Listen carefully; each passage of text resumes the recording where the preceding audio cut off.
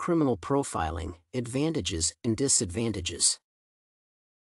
Validity of criminal profiling. Criminal profiling is an approach law enforcers use to identify violent crime perpetrators by categorizing their behavioral features based on the examined crime committed. However, despite the application of this technique in identifying perpetrators of violent crimes, the profiler cannot show whether a specific offender was responsible for a specific crime. The impossibility, hence, the lack of validity in criminal profiling, is attributed to the process's inability to indicate that a particular individual fits the profile of the crime committed. What happens is that by profiling criminals, a comprehensive suggestion of the type of individual that might have committed the offense is given. Moreover, the absence of scientific evidence that supports the technique in solving crimes is another indicator of the approach's invalidity. While criminal profiling helps law enforcers to open up a new line of inquiry, its ability to solve a criminal case is founded on an exception instead of a rule.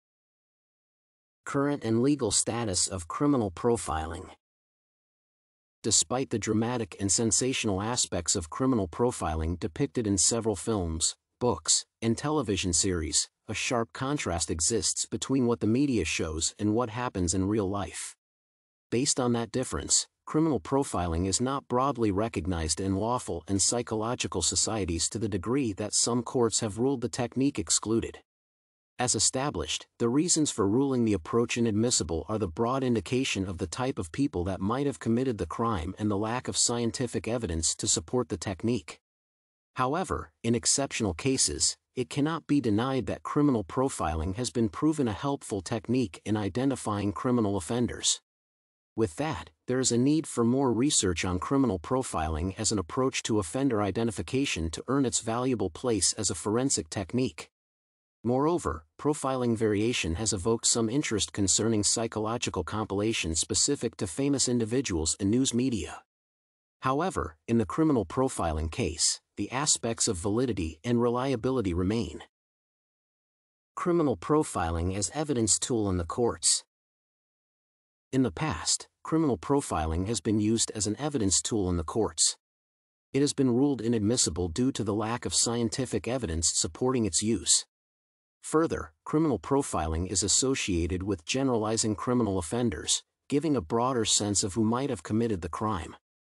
The inability to provide specific detail about the profile of the criminal offender is reason enough why the technique should not be allowed in trials.